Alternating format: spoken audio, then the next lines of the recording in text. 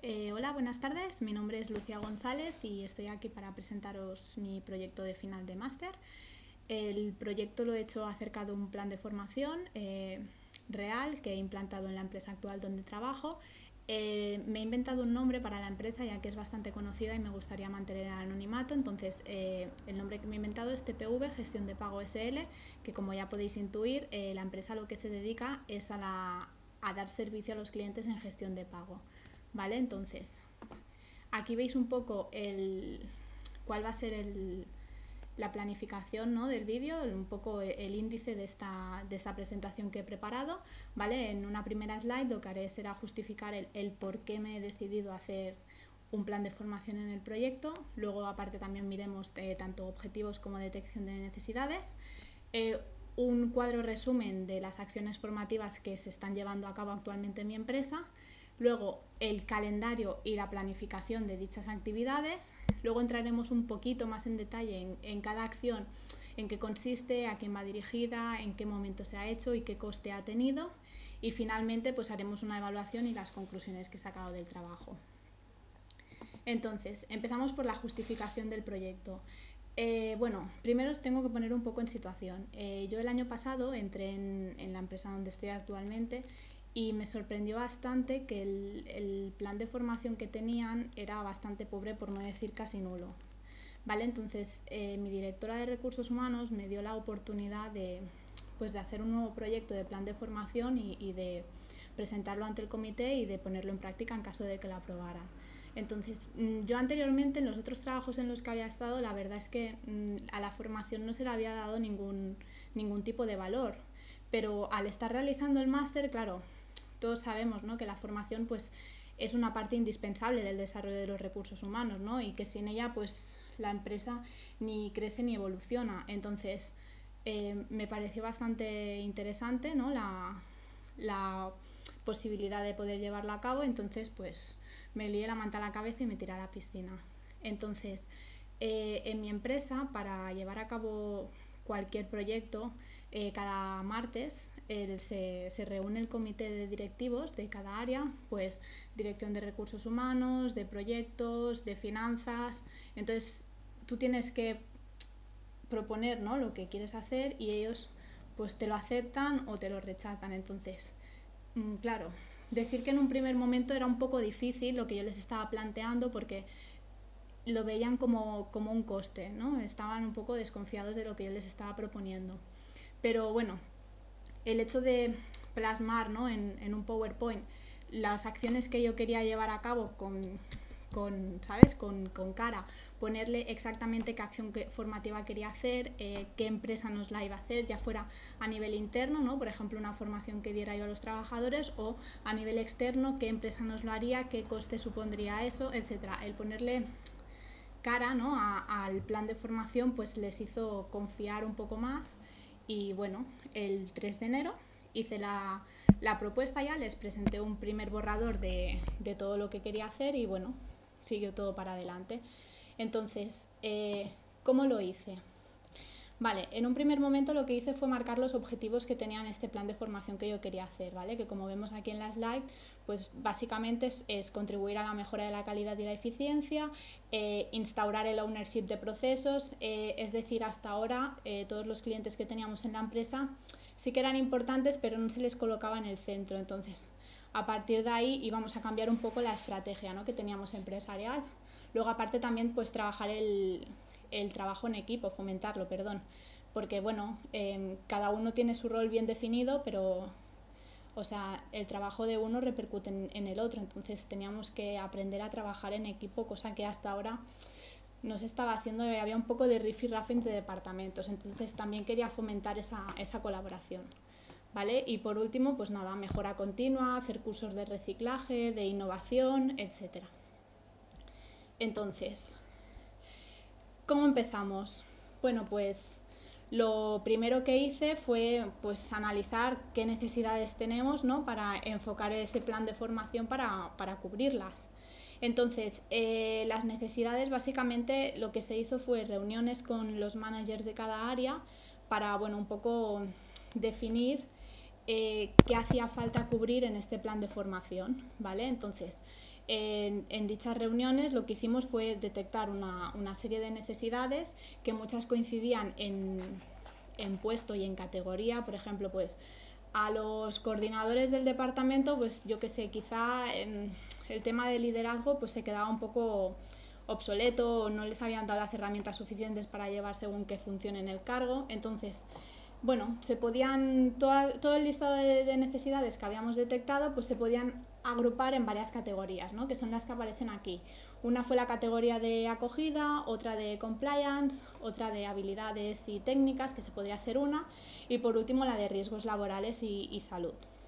¿Vale? Entonces, todas estas categorías se clasificaron en función del nivel de prioridad que tenían, ¿vale? Por un lado pusimos las necesarias, que estas sí o sí se tenían que llevar a cabo porque eran de vital importancia, o sea, no se podían obviar, ¿vale? Y luego aparte estaban las importantes, que no eran necesarias, pero bueno, tenían un alto grado de demanda, ¿vale? Y por último estaban también las valorables, que esas fueron las menos relevantes, son las que menos han formado parte del plan de formación, pero bueno, las tenemos aquí y hay que trabajarlas también, por supuesto.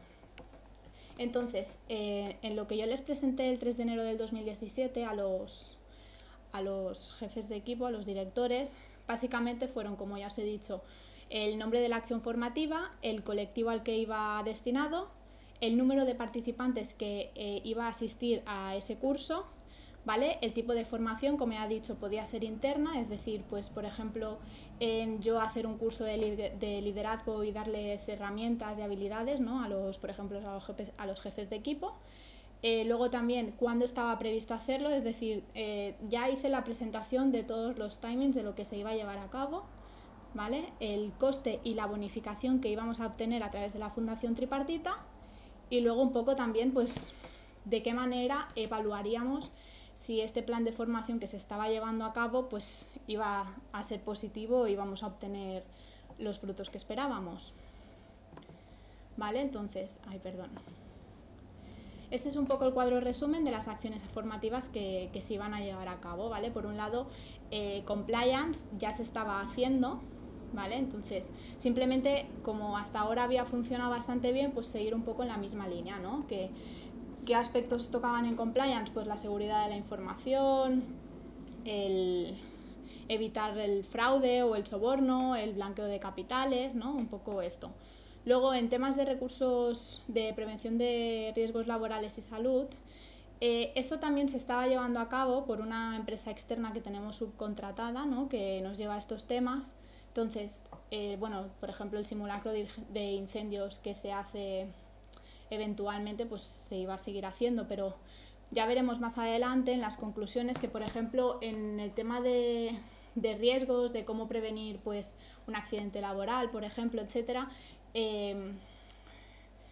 hay cosas que vamos a modificar porque también este año se dejó de la manera en la que lo estaban haciendo hasta ahora porque parecía que funcionaba bien, pero bueno, hemos detectado que no cumplía con las expectativas que teníamos, y el año que viene, de cara al 2018, ya estamos trabajando en un nuevo plan de formación que vamos a modificar.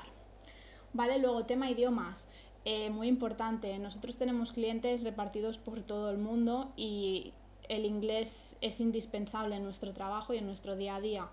Y era un tema que se tenía olvidado porque no se estaban dando esas herramientas, ya no solo para la gente que no tenía el nivel adecuado, ¿no? El poder mejorar, sino también para los que tienen el nivel, el no oxidarse, ¿no? Y el seguir practicándolo.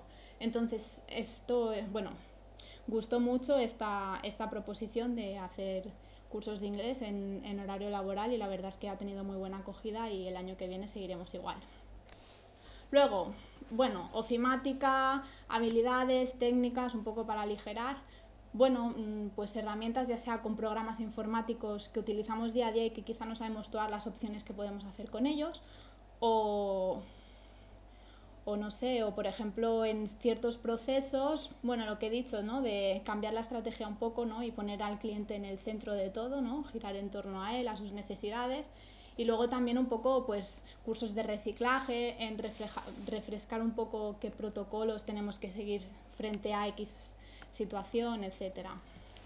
Luego, en el número 5, el tema de formaciones de acogida, la verdad es que gustó mucho.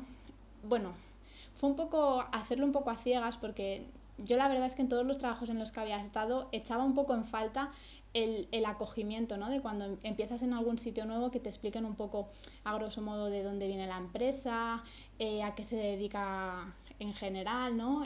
Pasar un poco por cada departamento y conocer un poco más de los compañeros, de a qué se dedican, lo que hacen, ¿no? Entonces, la verdad es que se hizo como una propuesta, bueno, se tenía ganas, pero no pensaba yo que iba a dar tan buenos resultados, ¿no? Y la verdad es que a todo el mundo ha quedado encantado, ¿no? La persona que entra nueva, pues se le coge, se le acompaña, ¿no? Que es muy importante, no se le suelta al ruedo, sino se le explica bien quiénes somos, a qué nos dedicamos. Luego tiene una breve formación específica con cada rol de cada área, y entonces así también es una manera no solo de conocer el trabajo que hacen tus compañeros, sino también de entablar, ¿no? Una relación. Eres nuevo y bueno, es una manera de conocer también a tus compañeros. Y nada, y también de respecto al tema de congresos, bueno, no solo podemos aprender con acciones formativas, sino que el asistir a congresos o eventos que tengan algún tipo de relación, ¿no? Con lo que estás desempeñando, pues también es una manera de aprender, de adquirir nuevos conocimientos. Entonces, también pusimos un cuadro resumen de a qué congresos podríamos asistir, algunos gratuitos, otros no solo en Barcelona, sino, bueno, han ido a Praga, han estado en congresos en diferentes partes del mundo, y la verdad que también ha sido un aspecto muy enriquecedor. Entonces, aquí tenemos un poco el calendario de las acciones 2017, ¿vale? Por ejemplo, pues vemos que en el tema de recursos hay de compliance, bueno, ahora en septiembre teníamos que hacer una formación online para tratar el tema de blanqueo de capitales, de sobornos, ¿no? De cómo tratar la información y la confidencialidad. Entonces eso ya la hemos finalizado porque era hasta el día 4 de septiembre cuando la podíamos hacer. Luego, por ejemplo, en habilidades, pues en el mes de julio se hizo una convención de ventas y bueno, nuestros comerciales pues asistieron a un taller de técnicas de venta. Pues la verdad es que ha tenido una acogida muy buena y las valoraciones de la encuesta final han sido muy positivas. Por ejemplo, en idiomas pues vemos, ¿no? Que durante todo el año tenemos previsto el hacer casis de inglés. Por ejemplo, el inglés one-to-one, que no lo he dicho antes, es para el inglés de directores. Ellos no asisten a clase por grupos de nivel como hacemos nosotros, sino que ellos lo hacen cara a cara con un profesor especializado para ellos, ¿vale? Y luego, este es el timing de los congresos. Por ejemplo, el InnoPayments, ¿vale? Que tiene mucho que ver en el aspecto en el que nosotros estamos, de la gestión de pagos, pues tuvo lugar en el mes de marzo y asistieron pues tanto nuestros trabajadores del área de finanzas como los del área de proyectos y productos para ver pues qué innovaciones había en el sistema de pagos. Luego, esto es realmente lo que yo presenté el día 3 de enero, ¿vale? Fue profundizar un poco más en cada acción formativa, lo que íbamos a hacer, qué objetivo tenía cada una, a quién iba a ir dirigido, el tiempo que íbamos a emplear en ella, el precio, etcétera, ¿vale? Entonces no me centraré mucho en ello porque si no voy a estar mucho rato, pero por ejemplo,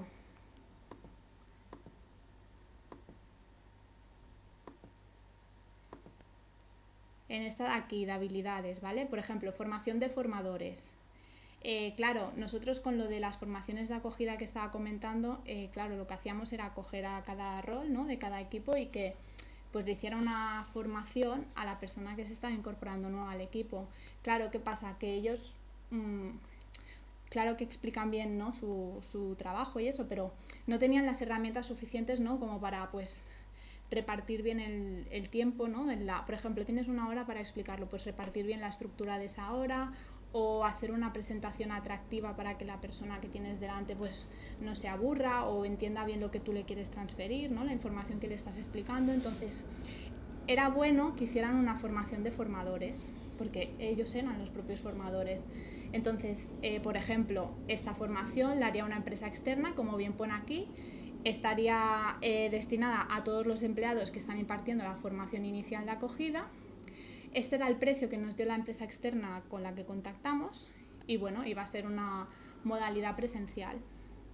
¿Vale? Entonces aquí está detallada cada una de las acciones formativas que íbamos a llevar a cabo. Claro, el verlo así, plasmarlo poniéndole cara ya a todas las acciones que íbamos a hacer, pues tranquilizó bastante al equipo de directivos.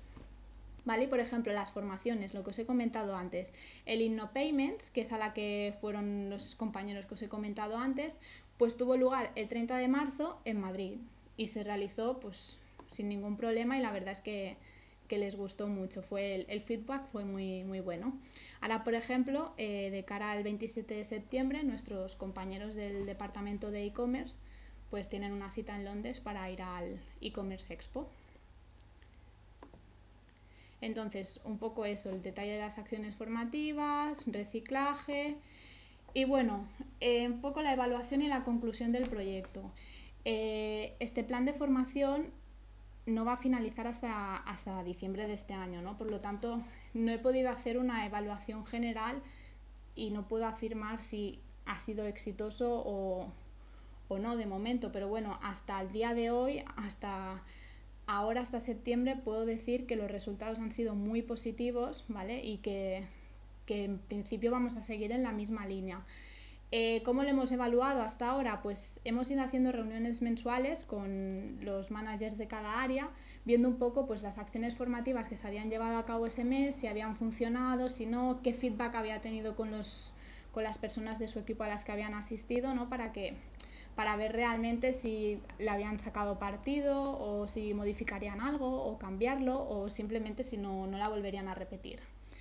Y la verdad es que en general todo el mundo ha estado muy contento en todas las formaciones y bueno, salvo pequeñas cosillas que se modificarían, todo apunta a que vamos a seguir trabajando en la misma línea. Y luego aparte, al finalizar cada formación, lo que hacíamos era repartir la encuesta de satisfacción que se encuentra en los anexos del trabajo, que es una encuesta que facilita la Fundación Tripartita con la que hemos bonificado más de una formación, ¿vale? Entonces la valoración global del curso puede valorarse del 1 al 4 y la verdad es que en casi todas la valoración ha sido un 4, o sea que eso muestra que vamos en el buen camino, ¿vale? Y simplemente así a grandes rasgos decir que en las 5 categorías que teníamos del plan de formación, en cuanto a la formación de acogida, a herramientas y técnicas, ya sea con programas, por ejemplo, o a la formación de compliance que ya se estaba haciendo, decir que es que resultados inmejorables, por lo tanto, de cara al año fiscal 2018 el plan de formación va a seguir igual. Lo único en prevención de riesgos laborales y en inglés que sí que van a haber modificaciones. En inglés, por ejemplo, hemos sacado mucho jugo de las observaciones de las encuestas, que la gente no acababa de gustarle que la clase no fuera muy estructurada, que simplemente sea speaking, que no hubiera aspectos de gramática. Entonces, la empresa con la que estamos trabajando ahora el inglés, que es con Linguarama, pues ya hemos hecho alguna reunión y de cara a este curso que empieza en octubre, queremos hacer modificaciones, queremos más estructura en las clases, queremos que haya unos apuntes, unos deberes, que no solo sea hablar, que también se trabaje la gramática, que se trabaje el writing, ¿no? Los dictados, por ejemplo, o el listening, ¿no?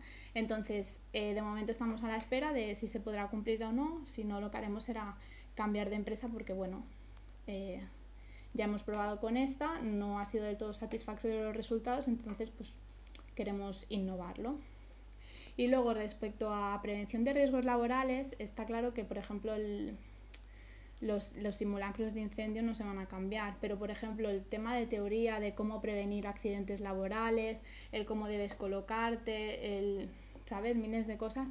Todo eso, claro, a ellos les suponía un inconveniente el tener que ir el día 13 de abril de 4 a 6 y media a una clase así, porque aparte de que era muy monótono, quizá ese día no les iba del todo bien. Entonces, lo que estamos mirando también, como es una empresa externa que tenemos subcontratada con la que llevamos muchos años trabajando, se está mirando a hacer, por ejemplo, un aplicativo online en el que ya no sea necesario acudir a estas clases que les parece más un problema, ¿no? Y el hacerlo de una manera más interactiva y más amena. Entonces, Por lo demás, la verdad es que estoy muy contenta con la acogida que ha tenido el plan de formación este nuevo. La gente, bueno, me transmite que están muy contentos con los resultados y que sigamos trabajando en la misma línea, que vamos bien. Y luego, respecto a los anexos, quería comentar que, bueno, se verá que hay un Excel con una plantilla con las acciones formativas que se han llevado a cabo hasta el día de hoy. Entonces, en la plantilla lo único que he hecho ha sido eliminar la columna de nombre y DNI por el tema de protección de datos. Y luego, aparte, se verá que en el propio Excel hay una pestaña que se llama Forcem 2017, que es en la que he hecho los cálculos de la bonificación que tenemos. ¿Vale? El crédito que tenemos dado no llega a 8.000 euros, entonces hasta el día de hoy, de esos 8.000 euros ya hemos gastado 5.168, creo que era. Entonces es un buen dato porque vamos a cumplir con la previsión que teníamos del crédito para las formaciones de aquí al mes de diciembre. Y nada, simplemente que muchas gracias y que espero que os haya gustado. Un saludo.